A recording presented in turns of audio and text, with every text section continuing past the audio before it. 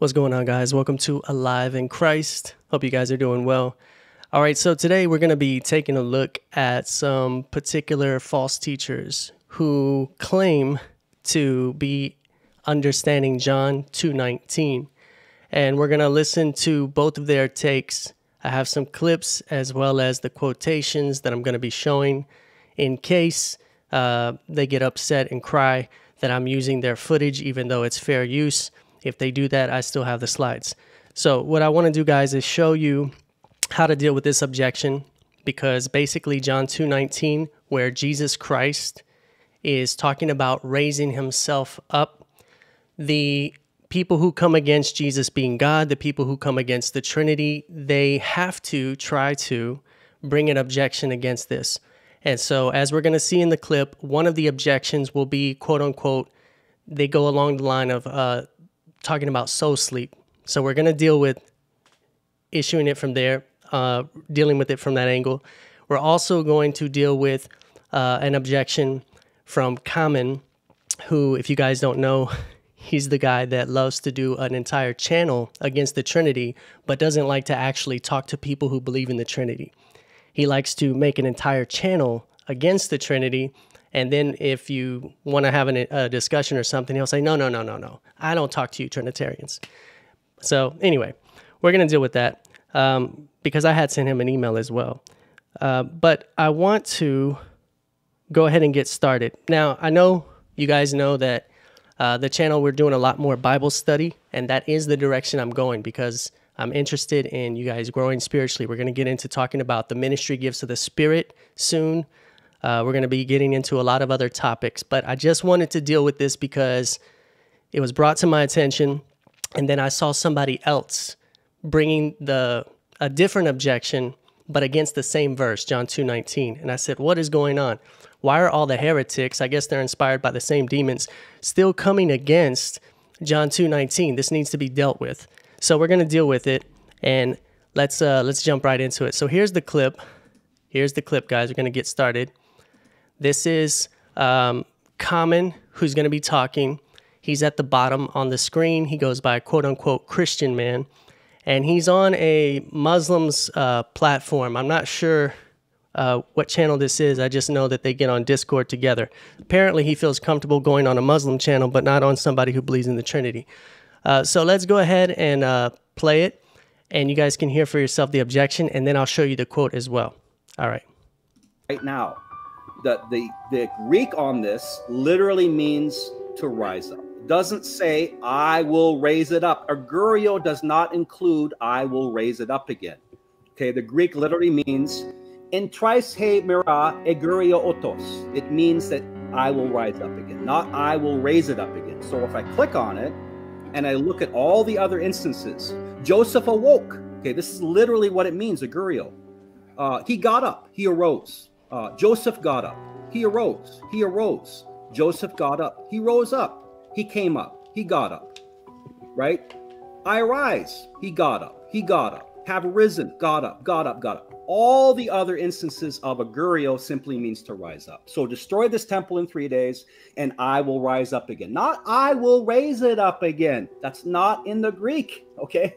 So now let's deal with that. I'm going to show you guys exactly what he said because I know that it might have been hard to follow on there. That was the timestamp. So what is the objection? The objection is, he says, the Greek on this literally means to rise up. Doesn't say I will raise it up. That's the first objection. Then he says, agyro does not include I will raise it up again. We're going to deal with that. And then another objection he says was, so destroy this temple in 3 days and I will rise up again, not I will raise it up again. That's not in the Greek. That's the objections. I have it in the quotation. That's from the clip that we just saw. So we're going to deal with this. Now, what I found, amusing was that when Common, he's always talking about context, and you hear him rambling, he arose, he arose, he arose, he got up, he arose, he got up, he arose, he got up. He kept saying that, going over the account and how that word is used with Joseph. Common, I know that you don't actually read the Bible, but if you look at the context when that word is used, about Joseph rising up, it's because he was asleep. And there's a thing called context, so that when someone's asleep and they rise up, they're not being resurrected, okay? And the reason we know that is because of context. So going to Joseph and trying to use that as a basis, as if it's analogous to what's going on in John 2:19 is bogus. It's ridiculous. And this is probably the worst objection that I've ever heard related to John 2:19. Even Carlos Xavier, which we're going to deal with his objections, his are bad. His objections are bad. But at least Carlos will try to spin it to make it seem a certain way. Common just completely takes a verse that's a completely different context about somebody sleeping physically to use that as a basis for his definition on the Greek word. Terrible. And you say you understand the Bible. All right, so let's look at this, guys. I'm going to go to it as you guys can see. Number one, agyro is first person singular. What does that mean, class?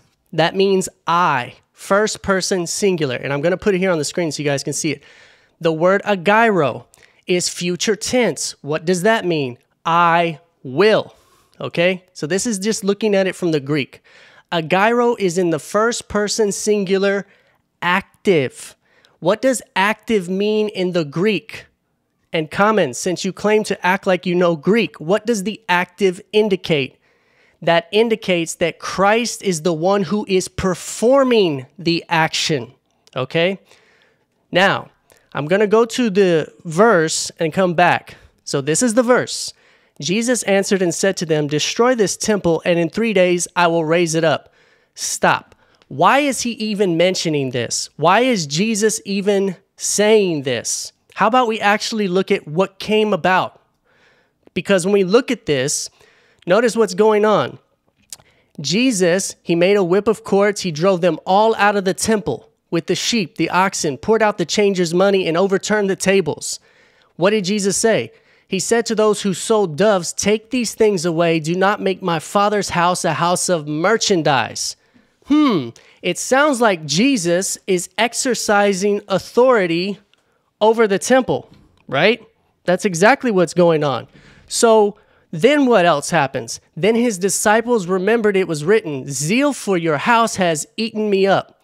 So the Jews answered and said to Jesus, "What sign do you show to us since you do these things?"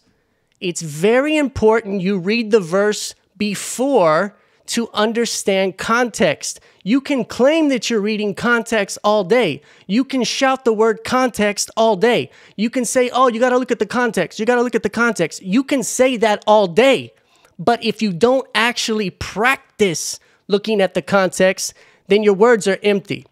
So what we're doing is we're actually looking at the context, at the verses that come before and the verses that come after. So they're asking him, what sign do you show to us since you do these things? Since you do what things? What is he doing? He's exercising authority over the temple. He's saying, "Take these things away. Do not make my Father's house a house of merchandise." And the Jews, they're upset with Jesus. They're wondering basically, who do you think you are? Now, what does he say? When they say, "What sign do you show to us since you do these things?" What does Jesus say? Jesus answered and said to them, "Destroy this temple, and in 3 days I will raise it up." What temple is he talking about? You don't have to guess. John's going to tell you. The Jews said it's taken 46 years to build this temple. What temple are they talking about? The Jews are talking about the physical temple, and they say, "Will you raise it up in 3 days?" But Jesus wasn't talking about the physical temple, was he? He was talking about what? He was speaking of the temple of his body. Right? It tells you right there. You don't have to guess. So this temple is talking about his body. That's what the context says. Now, why is that important? Because what did he say? He says, right here, "Destroy this temple, and in 3 days I will raise it up." I will raise it up. What is he going to raise up? His body. How do we know he's talking about his body? Because John tells us. So the it, I will raise it up, is referring to what? His body. Who's going to raise up his body? Does he say, my Father only will raise it up? No, he says, I will raise it up. How do we know he's talking about himself raising it up? Because we actually go to the Greek, since you want to go to the Greek common, or at least pretend that you do. The word agyro here is future tense. I will. First person singular. I will. And then the voice there is what? Active. What does active indicate? That means that Jesus himself is performing the action. Jesus himself will raise it up. It's not in the passive. It's in the active. Did you get that? So if I'm being firm here, it's because these people pretend to go by scripture, but they are blinded by their father, the devil. And this is why they have to abuse the text. And I'm passionate about this, not because I'm full of hate, but because I'm full of zeal for people to not be blinded by these serpents, because that's what they are. I don't sugarcoat it. I'm not going to sugarcoat it. So, having said that, when we go back, agyros in the first person singular active to denote that Christ is the one who will perform the action. What is the action? He's talking about raising up his body. That's what he's talking about. Now, how do we know about the it? Raise it up. Because remember what Common said. It's up here on the quotations. What does he say? He says, agyro does not include I will raise it up again. And then he says, so destroy this temple in 3 days and I will rise up again. Not I will raise it up again. That's not in the Greek. Well, Common, raise it up, because the word here, autos, is going to be it. Right? That's the word. And it refers to what? The temple, the body of Christ. But since you like to go to Bible Hub, I'm going to go to Bible Hub so you can see it. Here's Bible Hub. And notice what it says here. Let me zoom in so you can see it. Okay? Let's zoom in so you can see it. Destroy this temple, and in 3 days I will raise it up. Right? I will raise it up. There's the it right there. That's the word it. What's the it in the context? The temple. What temple is he referring to? His body. How do we know? Because John tells us. Okay? It's very clear. This is not even a strong objection, guys, but I'm having to do it because I just know that with these people out here, we have to have also people who are going to rise up and call it out. Okay? Now, another thing to note here, because false teachers always misrepresent the position, okay? The argument is not, I will raise it up again. That's not what we're saying. The argument is that Christ will be conscious to actively raise his own body. And he has authority in union with the Father and the Holy Spirit. Because the scriptures talk about the Father raising up Christ. This verse talks about Christ raising himself. And Romans 8 describes the Holy Spirit raising up Jesus. Why? Because the Father, the Son, and the Holy Spirit, they operate in union. Okay? Christ is explaining he has authority not just over the physical temple, but over life. Now, I'm going to take my time saying this so you get it. So, to the heretics, to guys, I know you guys are watching. You guys like to hide in the shadows. Listen, the powerful significance of this verse is that the Jews, they are upset that Christ is exercising authority in the physical temple. They're upset about that, right? So they're saying, what sign will you show us that you do these things? That you do what things? That you're exercising authority in the physical temple here. And Jesus's response, he's telling them, I don't just have authority over this physical temple. I have authority over life. And the Gospel of John in this same chapter shows that Jesus is Lord over time. And I'm going to show you that real quick. He's Lord over time in the same chapter. Okay? And I know they don't want to listen to this. They won't be able to listen to this because they don't follow the Bible. John 2:19, same verse here we saw, right? John 2:19. Now let's back it up. I'm going to back it up a little bit. And we're going to go to John 2 because I want to show you guys this. John 2, when Jesus turns water wine, notice he tells them, fill the water pots with water. They filled it to the brim. He said, draw it now, take it to the master of the feast. They took it. When the master of the feast had tasted the water that was made wine. Water that was made wine. Why is that significant? Because in order to have wine, it takes time. It takes years to have wine. Jesus exercises authority over time. This miracle shows that he's the Lord over time because the water is immediately turned to wine. Wine takes time. Good wine takes more than 10 years. Decent wine, 10 years. Really good wine, 50 years, 100 years. You got great wine. Jesus creates from the water the wine instantly, showing what? He's Lord over time. He has authority over time. Does the scriptures give that impression elsewhere? Yes, Hebrews chapter 1, right? He created the ages, the periods of time, because he's outside of time, okay? Colossians 1:17, he is before all things. He is before all things, and all things are held together by him. It's right there. Everything that's in time is held by the one who is not bound by time. Okay, now let's continue. We got more. Glory to God. We got more because, like I said, that was honestly not a strong objection. John 2:24, same chapter.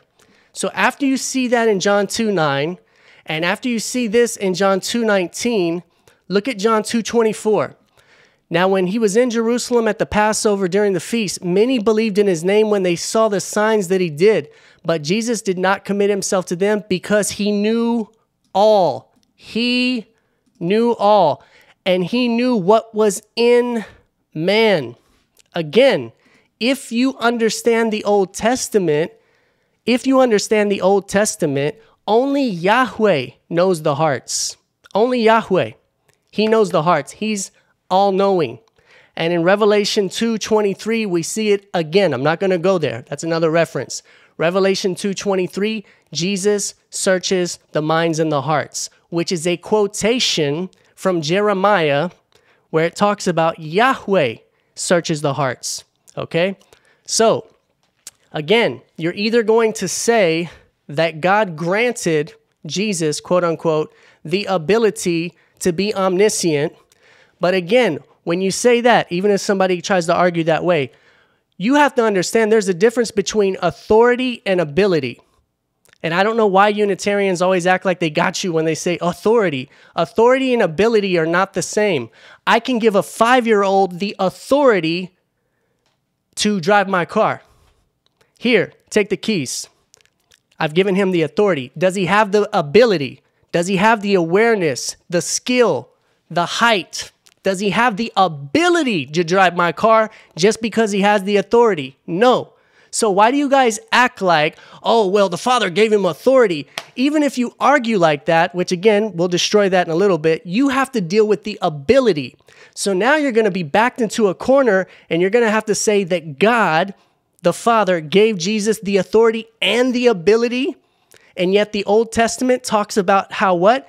Those abilities, those omni attributes are exclusive to God's nature. So you end up making the creature, since you believe Jesus is only a creature, you end up making the creature on par with the creator. And you say you guys do not have idolatry. You guys are in idolatry because you don't acknowledge who the Son is. You want to make him just a man and then you exalt him to the same level as the Father. And then you want to get out of it by saying, well, the Father gave him authority. So the Father is into idolatry? The Father affirms idolatry when we see in the Old Testament, he says, I alone I alone am able to do this. I alone am the creator. I alone. He makes exclusive claims in the book of Isaiah. And all of a sudden, now he's just giving it away. That doesn't make any sense. So let's continue, guys. These are not strong arguments. All right, so let's go to this. So we dealt with common, pathetic. It's embarrassing. Now let's deal with Carlos. Carlos Xavier, always schooled by Anthony Buzzard. All right. I'm sure Sir Anthony Buzzard will be proud of him. So when we look at this, we're going to play the clip at the 58-second mark. Let's play the clip. This is going to be Carlos. The Bible describes death as sleep. Now you can read Paul, dying as sleeping. Example, Paul, about those who are asleep in. So let me just give you a background. He's trying to argue that sleep is, well, I'll let him play it, but he's basically promoting soul sleep. The Bible describes death as sleep. He says the Bible describes death as sleep. Now watch what he tries to do. Now you can read Paul, dying as sleeping. Example, Paul, about those who are asleep in Christ will be awakened at his coming, for example. The Old Testament, Ecclesiastes 9:5. For the living know that they will die, but the dead do not know anything. So the state of the dead is dead. You're dead. You're not alive. You're asleep. You're not awake. It also teaches the Bible that when you die, the breath of life, the spirit, as some translate it, goes back to God who gave it. So if Now, why is he trying to argue this way? Because Carlos does not want to have to deal with the fact that Jesus is conscious and able to raise himself up. So now he's going to the soul sleep, and he starts to try to use Ecclesiastes. Now, we're going to deal with that argument, okay? This is what he said. I have it here on the screen. He says, you can read Paul dying as sleeping. For example, Paul, about those who are asleep in Christ will be awakened at his coming. Then he says the Old Testament, Ecclesiastes 9:5, and then he tries to quote it. For the living know that they will die, but the dead do not know anything. So then Carlos says, so the state of the dead is dead. You're not alive. You're asleep. You're not awake. The breath of life goes back to God. Then he says resurrection was an act, not of Jesus, but of God. Now, let's deal with that. First of all, Carlos fails to realize that the theme of Ecclesiastes is under the sun. What does that mean? That means it's from a natural man's perspective. So if you need to see that, look at the book, okay? Because even in the immediate context, the very next verse says, under the sun, right? And then at the beginning of the book, where God always puts the key at the beginning of the book, what profit has a man from all his labor in which he toils under the sun?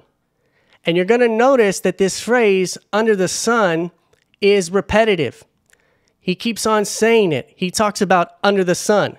That which has been is what will be. That which is done is what will be done. There's nothing new under the sun, right? So the theme of Ecclesiastes is talking about from a natural man's perspective. Under the sun is natural, on the earth. That's why it's under the sun. Hello. That's why it's under the sun. So it's from a natural man's perspective. So why would you take the book of Ecclesiastes to try to understand about the spirit realm, which the natural man does not understand? Because under the sun, we don't know or see what happens in the spirit realm. Do you guys catch that? Now, we're also going to show how Carlos is actually contradicting what Jesus teaches, even though he pretends to follow Jesus. So let's talk about that. Because when we look at Luke, this is Jesus who is teaching. So you claim to follow Christ, and yet what you say contradicts Christ. Surprise, surprise. You see this happen all the time with the cults, guys. So Jesus is talking about this. Now, notice what he goes on to say. I'm going to show you guys two accounts here, not just from this one, because they'll probably try to argue, oh, it's a parable. No, we're going to deal with that. So when you look at this, Jesus begins to share this, right?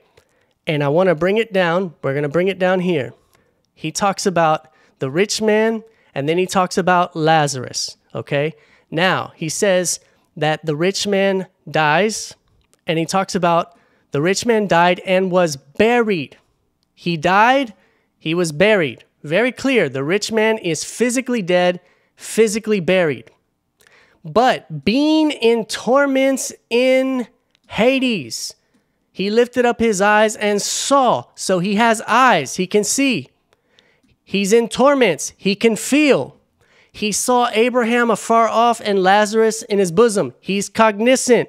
He's understanding what's going on. He cried out and said, Father Abraham, have mercy on me. Send Lazarus that he may dip the tip of his finger in water and cool my tongue. I am tormented in this flame. But according to Carlos, dead is dead. Dead is dead. You're just asleep. You are just dead. According to Carlos. You guys still want to follow these false teachers? This is not a game. You cannot contradict Jesus Christ and then expect to say that you follow Christ. Now, notice what else is described here. Okay, I'm going to bring this down as we take a look at it. So Moses is involved. He talks about Moses. He talks about Abraham speaking to him, right?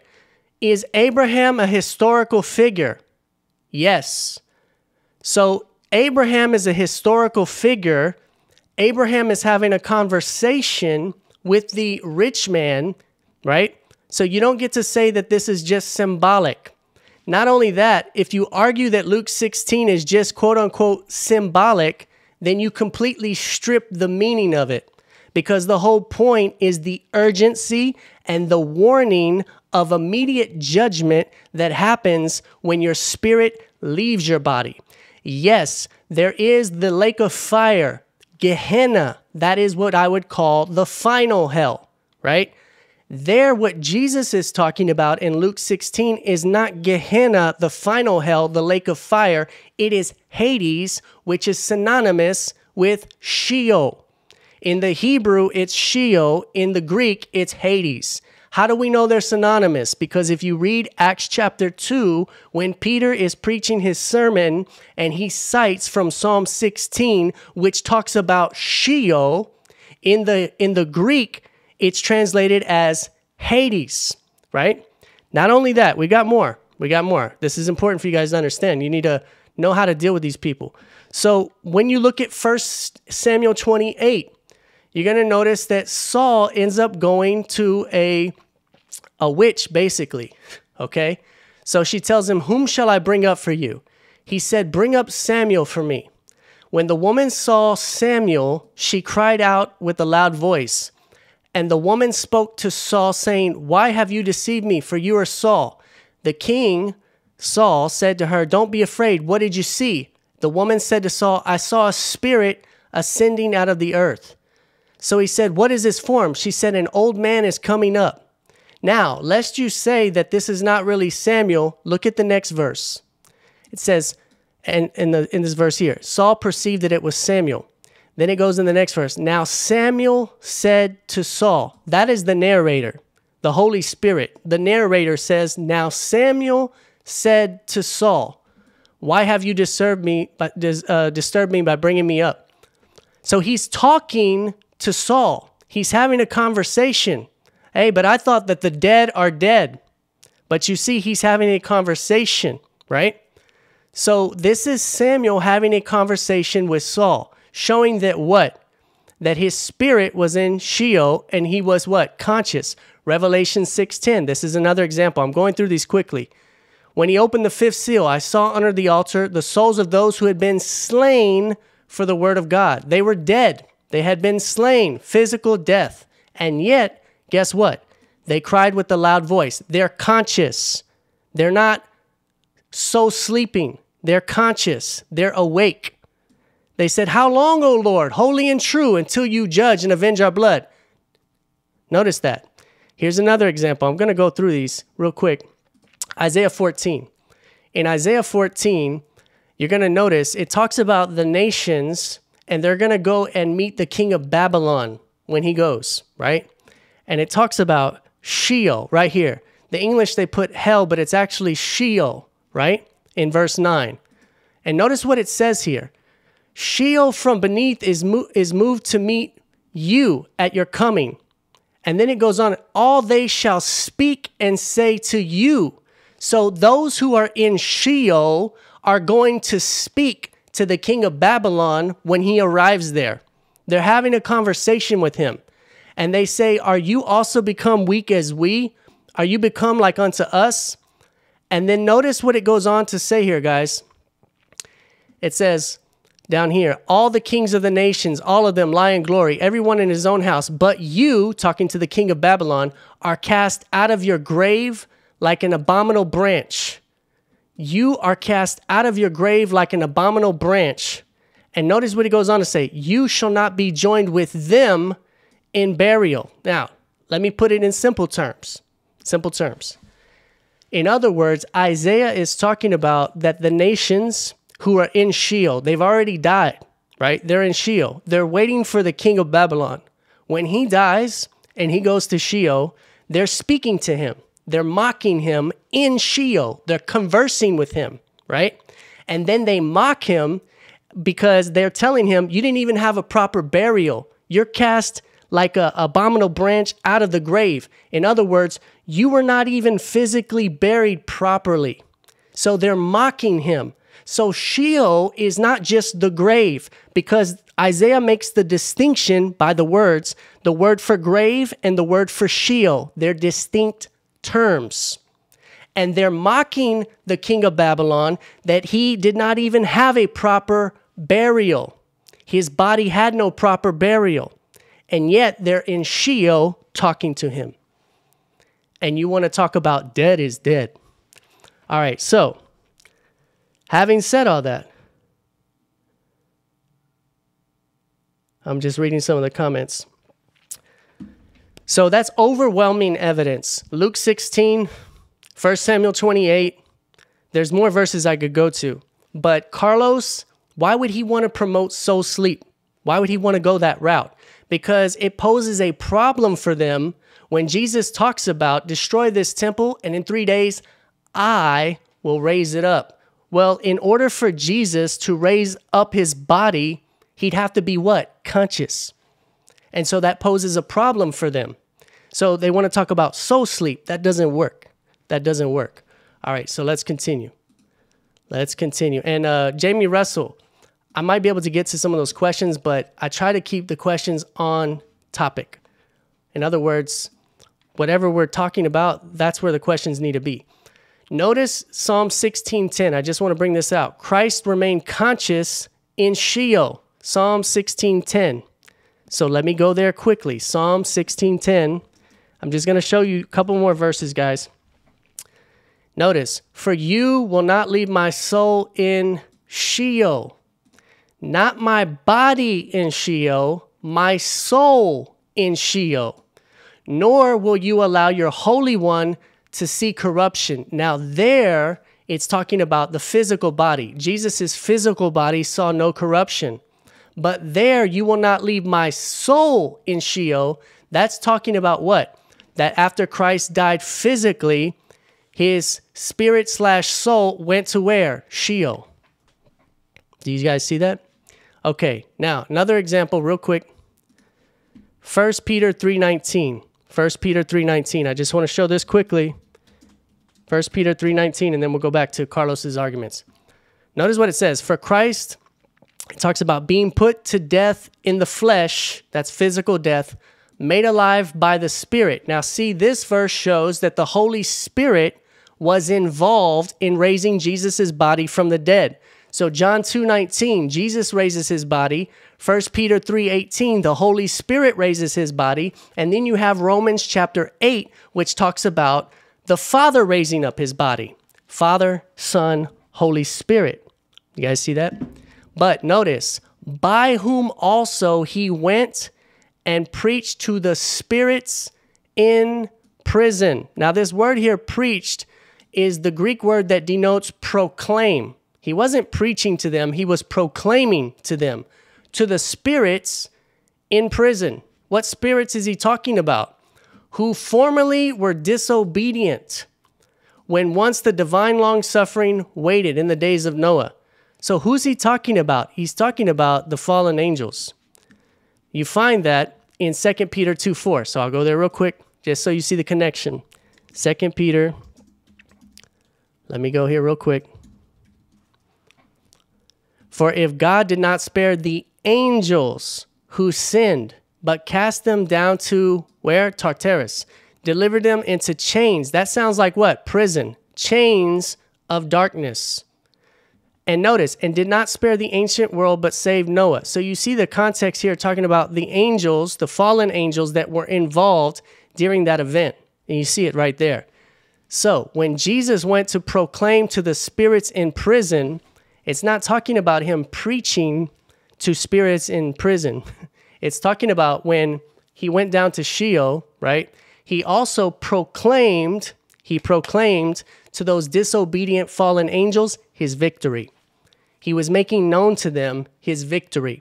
Because why? The fallen angels were trying to stop the Messiah from coming. That's a whole nother message. That's Genesis chapter 6.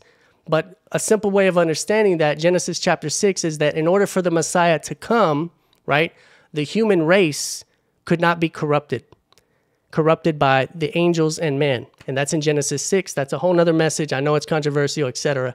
But in other words, he's proclaiming his victory there. But what's the point? In order for him to proclaim to the spirits in prison, that shows what? He's conscious. Check in the chat. Check in the chat. Okay. So let's go back and hear what little Carlito has to say on here on some more arguments. Let's take a look. Let's look at the 635 mark. That's when he's going to bring another objection. 635 mark.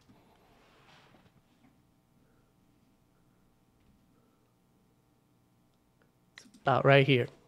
Example, in 3 days I will raise it up. I think people hear this as Jesus saying, I will raise myself up. That's not what Jesus said. So the word translated raise simply means to get up or to wake up. So for example, when we normally speak of someone waking up from sleep, right? We're talking about how the Bible describes death as sleeping. So we have no problem with that, right? You wake up. I woke up from sleep. But because the context here in John 2 has to do with the resurrection, many try to use this as some sort of proof text. Again. Now, I want to deal with that because, again, he's trying to make it look like it's dealing with the resurrection only. No. The context that was going on in John chapter 2 was what they asked Jesus. What sign do you show to us since you're doing these things? In other words, they're demanding, where did you get this authority to come into this temple and speak the way you're speaking and to drive us out, right?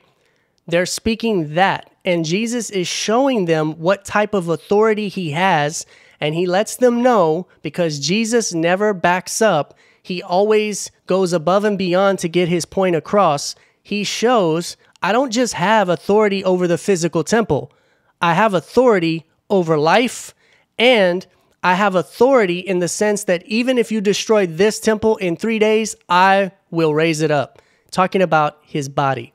In other words, he's describing the type of authority and sovereignty that he has. That's the context. But again, Carlos doesn't want to deal with what question was asked to Jesus in verse 18. You guys see that? Not only that, how can you say it's just talking about waking up when Jesus is saying, I will raise it up? Well, if he's going to raise up his body, he's what? Already conscious. And that's what the scriptures already describe, is that soul sleep is not biblical. And to repair the breach, I did not know that Justin Martyr spoke on that. That's interesting. I'll have to look into that. I did not know Justin Martyr spoke on that, what I was describing earlier. So at the timestamp, he says, I think people hear this, referring to John 2:19, as Jesus saying, I will raise myself up. And then he says, that's not what Jesus said. So the word translated raise simply means to get up or to wake up. Now you see how they try to water down what Jesus is saying because he wants to abandon the context. Jesus is speaking why he has authority over the physical building, the temple. And since he has authority over the temple of his body, he has the authority over life, which is exactly what the Gospel of John describes. For example, if you look at John 10, 17 and 18, he says, "For this reason, the Father loves me, because I lay down my life that I may take it up again." Who lays it down? He does. Who takes it up again? He does. No one takes it from me. How much more simple can he make it? He says it right there. It's so clear. Glory to God. No one takes it from me. I lay it down of my own accord. I have authority to lay it down, and I have authority to take it up again. Now, what he says here, "This charge I received from my Father," that's where Carlos is going to try to use that as a loophole, and we're going to see when he does that at the 353 mark. So let's go there so you guys can hear it. 353, let's back it up. Right here. Notice what he says. Now, it's true, Jesus says, "I will raise the dead," but he says it in the context of an authority that was given to him by God. For example, if you go to the so-called Lord's Prayer, the prayer of Jesus to God the Father, in chapter 17, Jesus says, "Father, the hour has come. Glorify your Son, that your Son may glorify you. For you granted him authority over all people, so that he may give eternal life to all those you have given him." Jesus is given authority to raise the dead, certainly. But again, the fact that Jesus himself says, "I have been given this," doesn't mean Jesus was God. Now again, Carlos once again demonstrating he doesn't understand the Trinity. And it's sad because this guy has had, I don't know how many debates that he brags about. He's had over 20 debates, 50 debates, and yet he still does not either understand the Trinity or he intentionally misrepresents. Because again, the Father is the source of the divine nature. The Son eternally partakes of that divine nature. That's why the Father is called unbegotten God. That's why the Son, right, is identified as begotten, not created. The Son eternally partakes of that divine nature. The divine nature of who? He takes of the divine nature of his Father, Father, Son. The Son eternally partakes of that divine nature, hence he is eternally begotten, not created. The Father, as the eternal source of the Son's divine nature, is head over the Son. He has authority over the Son. This does not refute the Son as being able to raise himself from the dead, and it shows that Carlos assumes that only the Father is God, and assumes that given authority in John 17 was at a point in time, but it was not at a point in time, because the scriptures are emphatic that the Son has always been with the Father, and the Son has always had the same divine nature as the Father. Because if you actually read the prologue, which again, this is something they don't want to deal with, in beginning was the Word was with God, and the Word was God. Now, I'm not going to go into all of this because I've done videos on this, guys, but this is a preverbal predicate nominative. In other words, God here is describing the nature of the Word. And the word was is that verb ein. Ein, and it's in the imperfect tense. In other words, as far back as you go, the Word has always been fully God. Not that he's the Father. That's why it's a predicate nominative. And I've done videos on that. I'm not trying to get too grammatical. But that's why the definite article, ha, or the, is not placed before the word for God in John 1:1c, because John is not saying that the Son is the Father. He's not doing that. Rather, he's describing the nature of the Logos. And how does he do that? Because it's a preverbal predicate nominative, and it's describing the nature of the Logos, the nature of the Word. And you see that same grammar in John 1:14, and the Word became flesh. Right? Sarx agenita, that word for flesh, right? The Word became flesh. It's describing the nature of the Logos. At a point in time, John 1:14, he became flesh. So you also find it in other passages such as 1 John, right? God is love. And the grammar and the structure there, again, I'm not trying to get too technical there, but the grammar and the structure there shows that it's demonstrating, it's describing the nature. The nature. So the Word was always God. God there is describing the nature of the Logos. As far back as you go, he's always been fully divine. Always. And that's what John communicates. And if you still don't believe me on that, go to John 1:4, and it says, in him was life. The word was is again in that imperfect tense, that verb ein. As far back as you go, in him was always life. No stopping point, no beginning point. In him was always life. John 1:4. So John communicates it. If that's not enough, he says, I am the way, the truth, and the life. No one comes to the Father except through me. John 11:26, I am the resurrection and the life. He rebukes the Pharisees, but you are not willing to come to me that you may have life. So Carlos wants to give the impression that Jesus was given the authority to give life, right, at a point in time, when actually, if you stick with the prologue already told you that he's always been fully God, he's always been with the Father, and in him was always life because he's the source of life in union with the Father. Prologue already told you that. But if you abandon the prologue and you just go to John 17 and you read it from a natural standpoint, oh, given, that must be at a point in time. How can it be in time when he's always been with the Father? And the Word was always with God. Do you guys see that? All things were created through him. He's not on the side of creation. He's the one who created creation. And again, I know that they're not going to acknowledge that. They're going to, especially Carlos, he'll try to say that the Word is not referring to a person, etc. I know all that.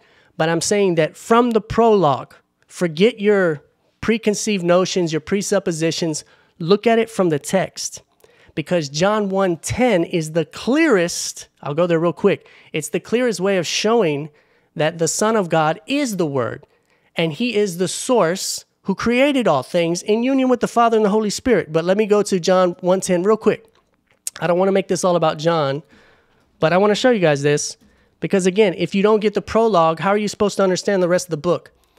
He was in the world, and the world was made through him. Stop. Who was in the world? The true light. Because the true light that gives light to everyone was coming into the world. He was in the world. The world was made through him. The world did not know him. He came to his own did not receive him. Who's it talking about? But as many as received him, to them he gave the right or authority to become children of God to those who believe in his name. Who's it talking about? It's talking about the Son of God. Because if you read John, I'm going to go here real quick. Notice what it says. He who believes in him is not condemned. He who believes in him, in who? The Son. But he who does not believe is condemned already because he's not believed in the name of the only begotten Son of God. Notice that. That's exactly parallel to John 1:12. As many as received him, to them he gave the right to become children of God, to those who believe in his name. Who's the his, according to the Gospel of John? The Son of God. Where do we see that? John 3:18. But wait. If the his here is talking about the Son, and the Son is the one that gave them the authority to become children of God, and they have to receive the Son, and it's the Son that came to his own, and his own did not receive him, then that's talking about who? The Son. He was in the world was made through him, the Son. The world did not know him, the Son. It's clear, guys. This is so basic, right? You have to literally do theological, heretical gymnastics to avoid the antecedent that the his, the he, the him, the his, the he, the him, it all goes back to who? The Word. The Word, the true light. Because remember, who's the Word? In him was life, and the life was the light of men. The Word is the source of life. The Word is the light. And surprise, surprise, in the Gospel of John, who does Jesus claim to be? I am the way, the truth, and the life. I am the light of the world. So clear. It's so clear, guys. Okay. So I don't want to bore you guys with the stuff that I know that you already know. I'm just going over that quickly. Now, when we look at this, Carlos fails to recognize that the reason Jesus emphasizes that the Father is his source is because Christ communicates he is not the Father, but derives his divine nature from the Father and operates in union with the Father always. That's what you will see in the Gospel of John. Because you have to understand, he's communicating to them in such a clear way so that they do not misunderstand him. Okay, thank you, Repair of the Breach. Appreciate that. He's communicating to them in such a clear fashion so that they do not misunderstand him and think that he's claiming to be the Father. He makes the distinction that he's not the Father, and yet he claims to do everything that the Father can do. John 5:19. Truly, truly, I say to you, the Son can do nothing of his own accord, only what he sees the Father doing. For whatever the Father does, the Son does likewise. Can the Father create? The Son does likewise. Jesus turned and created what? Water into wine. Can the Father raise the dead? Yes. And Jesus in the same chapter describes he can raise the dead. Whatever the Father does, the Son does likewise. You either acknowledge that the Son of God shares the same divine nature as his Father from eternity, or you have a man, Jesus, who can do everything that God can do, and now you have turned a man into God. It's right there. As the living Father sent me and I live because of the Father, so whoever feeds on me, he also will live because of me. John 6:57. Notice what Jesus says in John 6:57. He's saying that in order for you to have spiritual life, you have to be connected with him. You have to be united to him. Why? He's the source. So when he says, as the living Father sent me and I live because of the Father, all that verse is showing is that Jesus is acknowledging that the Father is the source. But what Carlos assumes is that that means that it was at a point in time when actually the prologue already told you the Son's always been with the Father. And we'll show that in a second. All things have been handed over to me by my Father. No one knows the Son except the Father. No one knows the Father except the Son, and to anyone to whom the Son chooses to reveal him. Do you guys see that? In him was life, and the life was the light of man, John 1:4. So the Son is the only begotten Son, shares the same divine nature from eternity. Shares the same divine nature as the Father. So, Carlos once again fails to recognize the prologue of John as well as the significance of why and how John uses prepositions. Now, let me say this real quick, guys, because I know that not all of you can watch this entire thing. What I'm about to do right now, this is for those of you who like the grammar. I'm going to go into something right now, and I'm going to emphasize about the grammar. It's grammatical. This is what the heretics do not like. They don't like going into the grammar, because whether you're talking to a modalist, especially modalists, or whether you're talking to Muslims, when you go into the grammar, now they have to deal with what the word actually says, not what they want it to say. So they don't like it when you go into the grammar. And they will get upset and they will mock you and they will tell you, oh, you're just trying to go into the Greek and, you know, can I understand the Bible, da-da-da-da. They'll try to say all of that. You make them stick with what the grammar says, because the Holy Spirit in his wisdom, he has the word written in such a way, clear, precise language, right, that you cannot just put anything that you want there. So let's see some examples real quick. Okay. Number one, how John uses prepositions. John 1:18. No one has seen God at any time. The only begotten Son, who is in the bosom of the Father, he has declared him. Notice the contrast. All creation is bound by time. No one has seen God at any time. Creation bound by time. They've not comprehended the Father, right? In contrast, the only begotten Son, who is ha'on, that present participle, ha'on, who is continually in the bosom of the Father, He makes the Father known. So notice that. Creation cannot understand the Father at all apart from the Son. Creation has never understood anything about the Father apart from the Son. As far back as you push creation, the Son is there because it's through the Son that you understand about the Father. That's John's Christology.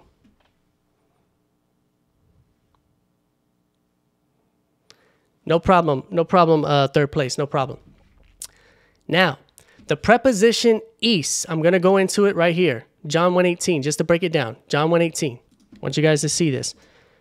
John in John 1:18 uses this preposition is. Now, if you read John 13, I believe it's John 13:23. Let me go there first. John 13, I believe it's 13:23. Notice it says, one of his disciples whom Jesus loved was reclining at the table at Jesus' side. Notice the language that's used there, right? We see it right there. There's the word for bosom, right? But notice the word that's used here, in, right? So in other words, John was reclining at Jesus's bosom, because this is the word for bosom. This is not how the Apostle John describes being in the bosom in John 1:18. In John 1:18, he says that the Son, he uses this ha-on, who is is. He uses the word is, the preposition is, into. Is a preposition of motion, into the bosom of the Father. Ha-on, is, ton, that's who is, into the bosom of tu patros, the Father. Why would John do that? John, why are you so specific on the preposition, John?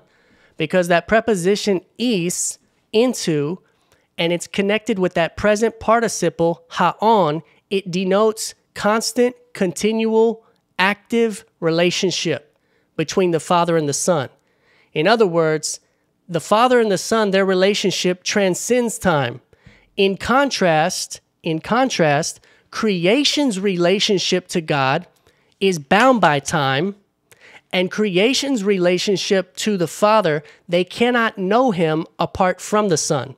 So do you see how John is showing how unique the Son of God is? The relationship that the Son has with his Father transcends time. And he communicates that by that preposition is in connection with the present participle ha-on. Now, let me show you ha-on real quick. This preposition ha-on. So in case you're hearing me saying, you're like, well, where is that? No one has seen God at any time. The only begotten Son, who is.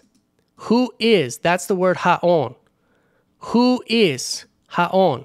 Present participle. Now, if you say, well, what's the big deal about the present participle ha-on? Because if you read Exodus, let me go here real quick. Exodus 3:14.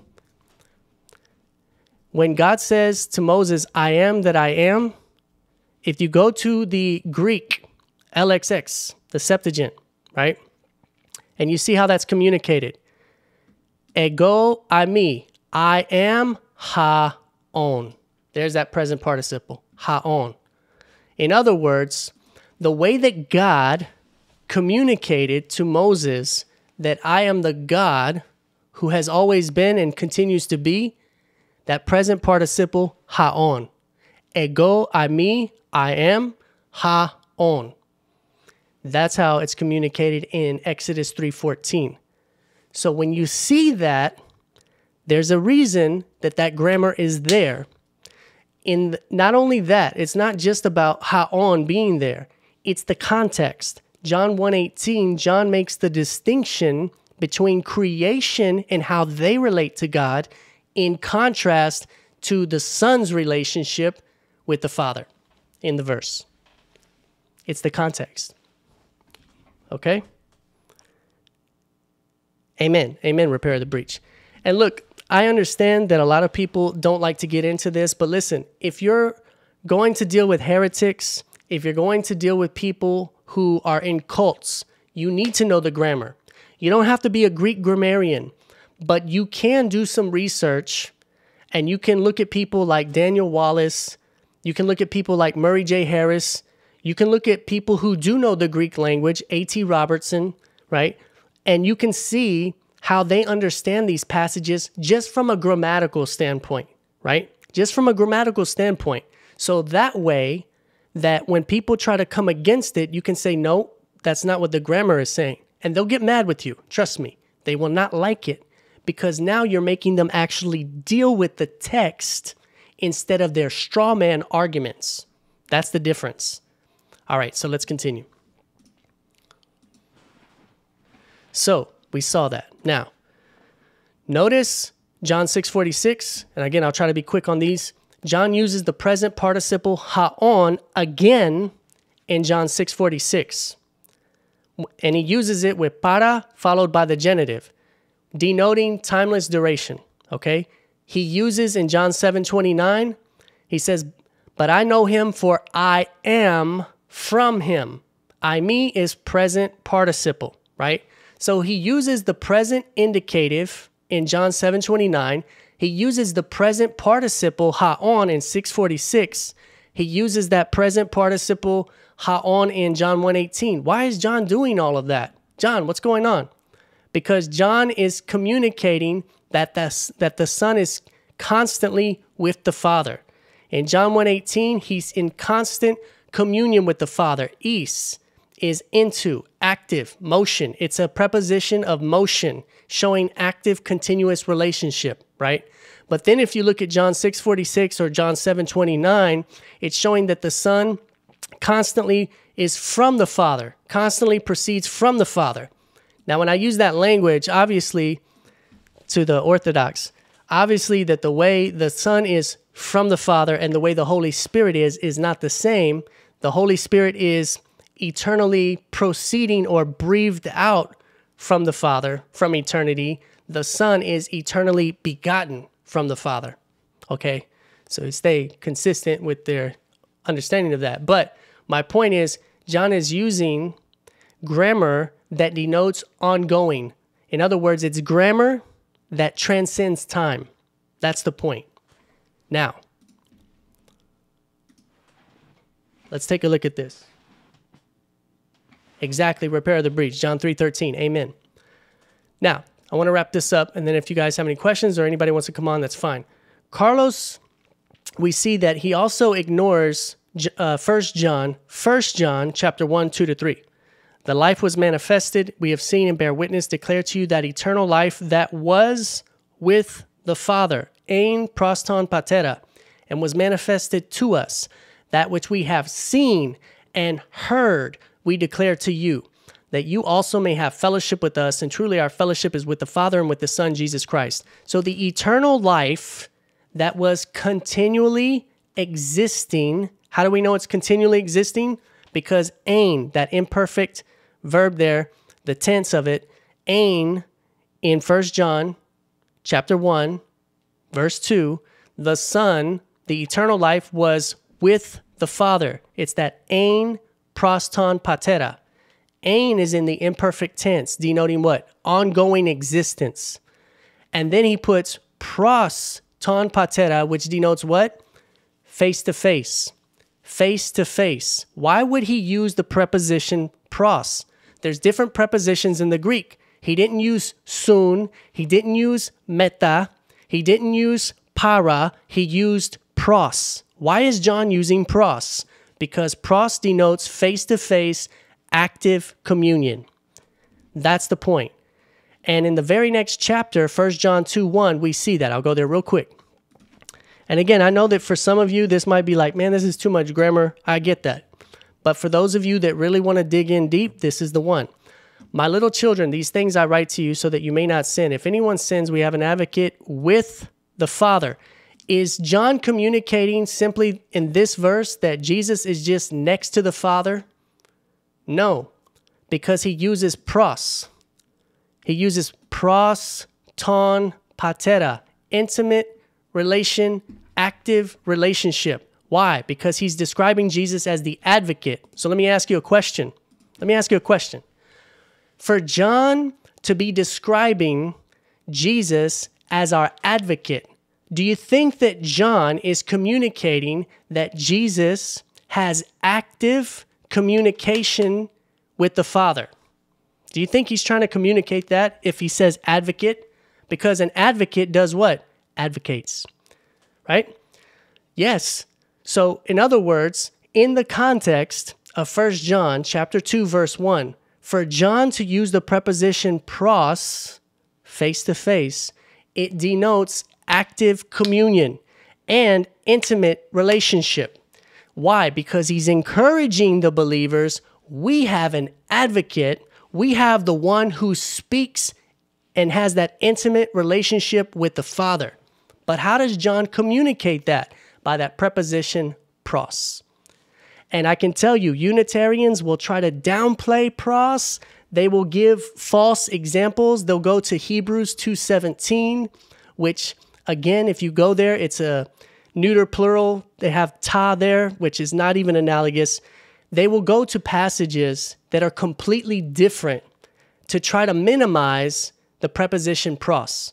But if you look at 2 Corinthians 5:8, when Paul talks about how we're going to be with the Lord, right? We're going to be face to face in his presence and active communication with him, right? In 2 Corinthians 5:8, when Paul wants to communicate that type of active relationship with us and Jesus, he uses the preposition pros.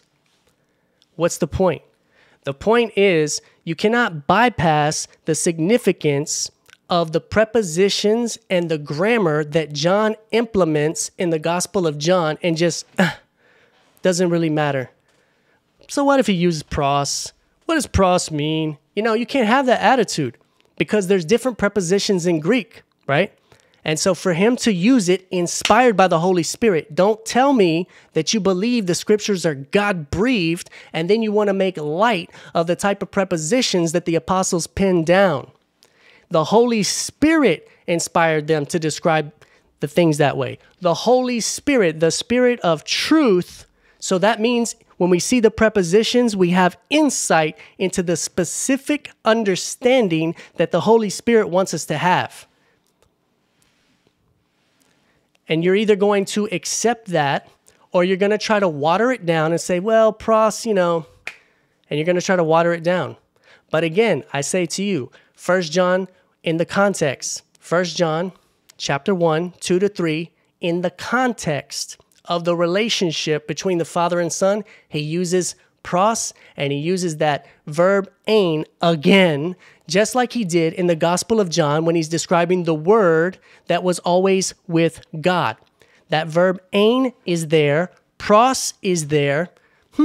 Sounds like John is describing the same truth again. He is. He is. Yeah, so that's the context, guys. And if you see me a little sarcastic with these guys, it's because I don't respect them, okay?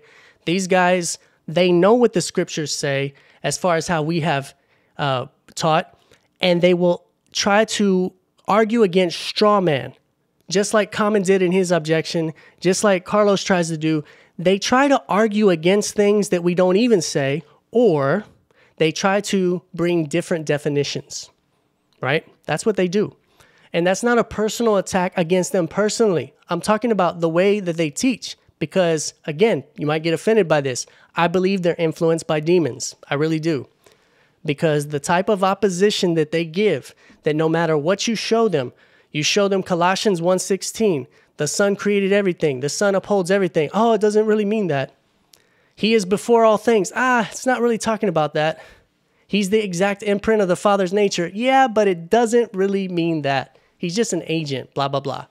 They have to downplay the scriptures so much so that no matter what verse you go to show that the Son of God created everything, whether it's John 1:3, whether it's Hebrews 1:2, whether it's Colossians 1:16, whether it's 1 Corinthians 8:6, every single one of those verses, they will come up with something that is irrelevant to the context, irrelevant to the grammar, and they will add their heresy every time they do it. So these are not people who are trying to understand the scriptures and you're patient with them. These are not baby Christians who still need to be strengthened by what the word says. No, these are snakes. And I always get, they make fun of me because I call them snakes. But again, I don't know what else to call you because that's your spiritual identity, because you act like your father. So, having said that, as we go here, let's take a look.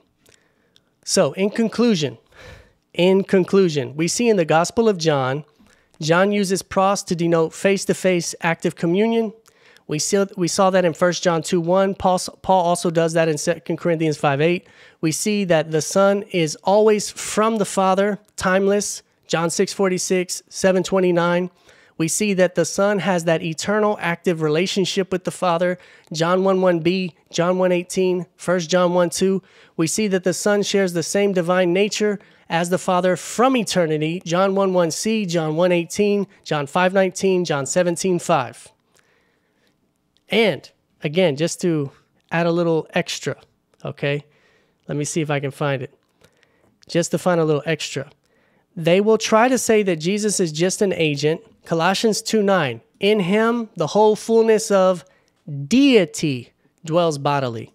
The whole fullness of deity dwells bodily. Why is Paul saying that? For. What's the verse right before that? See to it that no one takes you captive by philosophy, empty deceit, according to human tradition, according to the elemental spirits of the world, not according to Christ. For, because in him the whole fullness of deity dwells bodily. Now, church, the philosophy that will take you captive, the empty deceit, the human tradition, if you look at it in context, what does it tell you? Paul is warning you that the people who deny that Jesus is fully God, according to his divine nature, people who deny that, they are the people who what? Want to take you by philosophy, want to take you by empty deceit. He describes that in Colossians 2:8, because the next verse, for, because, he's explaining why he said that. For, because in him, in Christ, is dwelling all the fullness of deity bodily. That's not an agent. That's ontological language. And I challenge you, for you guys who like to say, oh, Moses was called a God, Psalm 82, they were called gods. No, theatetas, that language there is ontological, and it's talking about Christ's divine nature. Very clear. You cannot say that that's agent language. It's ontological language. It's describing the nature of Christ. You got it?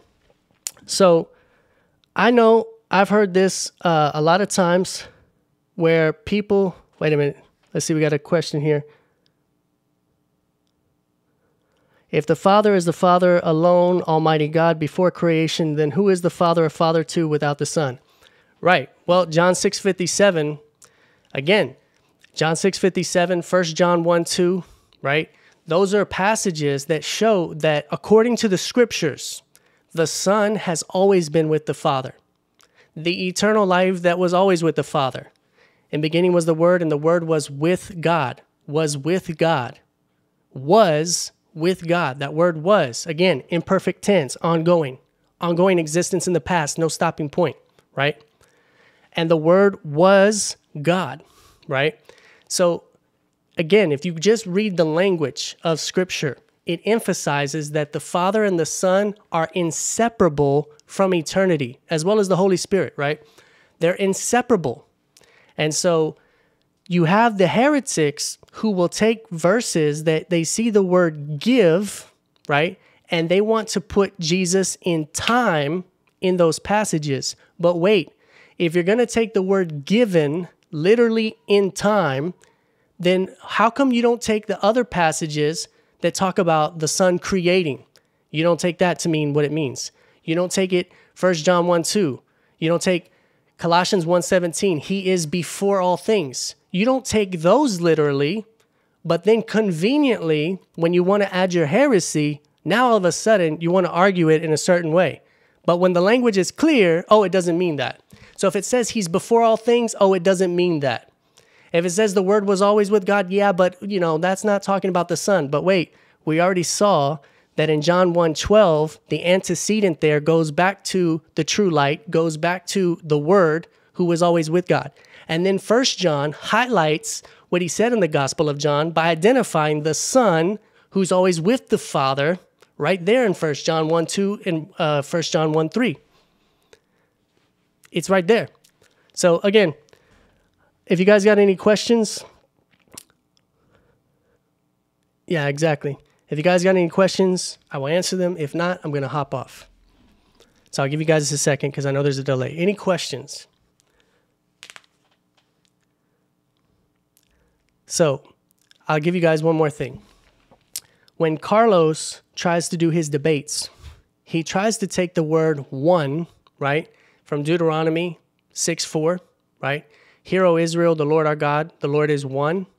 And he wants to assume that one means one person, right? But then, conveniently, when it gets to language like 1 Corinthians 8:6, when it's talking about how all things are created through the Lord Jesus Christ, do you think he takes that language to mean what it means? No. Inconsistency. Oh, it doesn't mean that. It says the Son upholds everything, all creation, Colossians 1:17. Doesn't mean that either. Wow. So they pick and choose what they want. They don't actually deal with what the text says, okay? All right, guys, any questions? I'm going to give you guys one more minute, and then I'm going to hop off here. What's interesting is you look at Colossians 1:17. The Son is before all things. What are the all things in context? For by him all things were created, in heaven, on earth, the visible, the invisible, right? Whether thrones or dominions or rulers or authorities, all things were created through him and for him, and he is before all things. The all things in the context, all things that were created, everything that's been created in heaven, everything that's been created on earth, he is before all things. It's right there.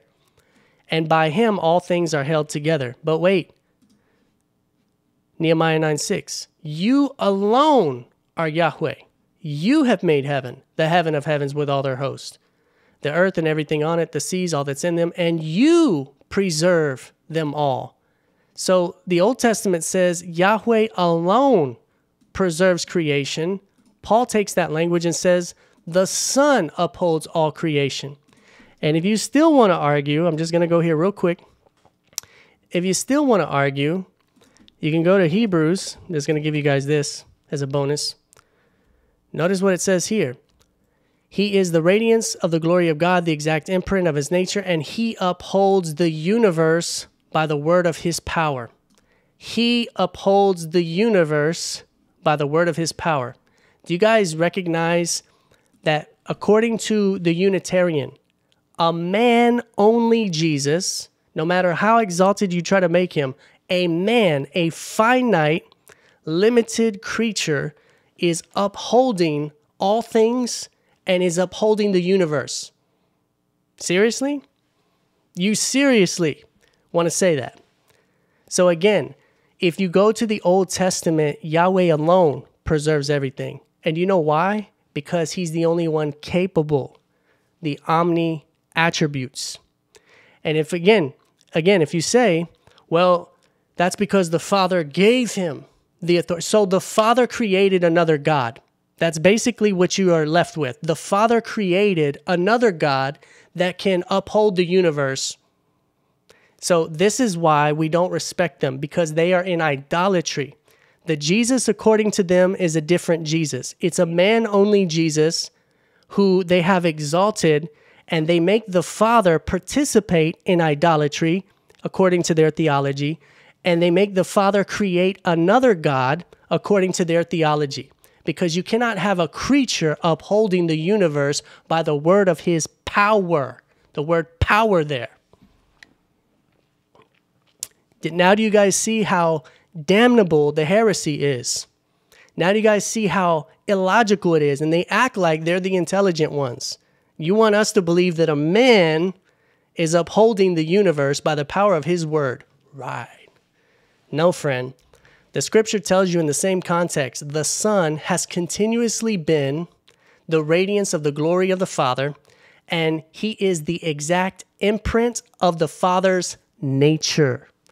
That's ontological. That's not agency. That's ontological. Hebrews 1:3, and then I'm out, guys. The exact imprint of his nature. Exact imprint of his nature. Right there.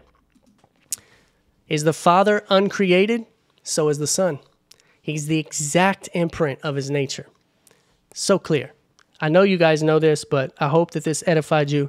I'm going to get off here. God bless you.